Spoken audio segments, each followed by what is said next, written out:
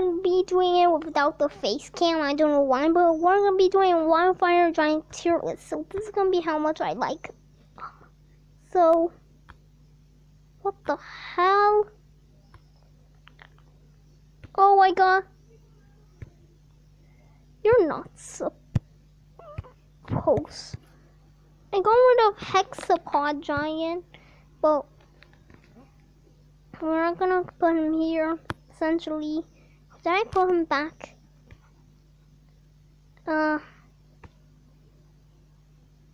Okay, good. Okay, so Hexapod Giant. Where the hell is he going? Okay, I actually really like him. I'm gonna put him in A. Now root head. I think, yeah, do that.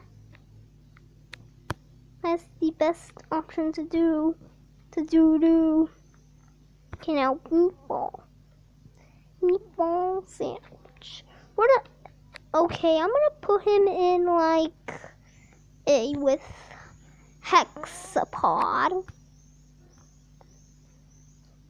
Then the darkness on the edge of town. I'm gonna put him in root heads category. I'm actually gonna put him in. Why the hell? What? This is a total disaster video for you guys. What? Okay, he go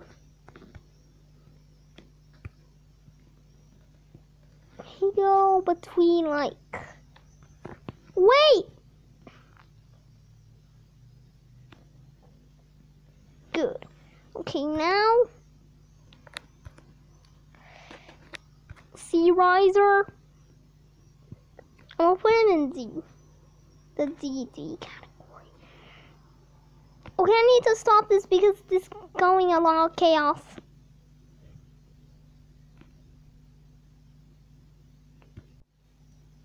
Okay guys, a little bit of an update. So let's go. So in E tier I put Stargazer, D Signal Bugged, C Root Head and the Giant Moth, B the Darkness on the Edge of Town, A Hexapod Giant, Meatball and Bloomer, and S Sea Riser and Signal Lost. But that's all for this video, so bye.